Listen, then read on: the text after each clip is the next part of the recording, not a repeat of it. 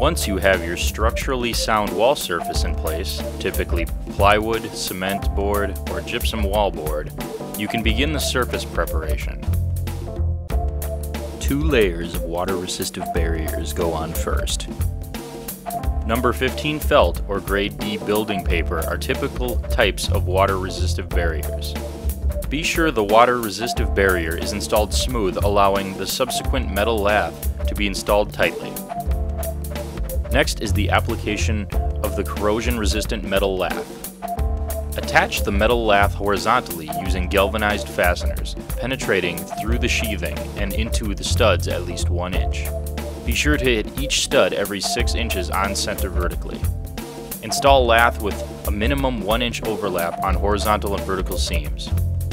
The surface of the lath should feel rough as you rub your hand upward. This allows the mortar to catch as you run the trowel upward when applying the mortar scratch coat.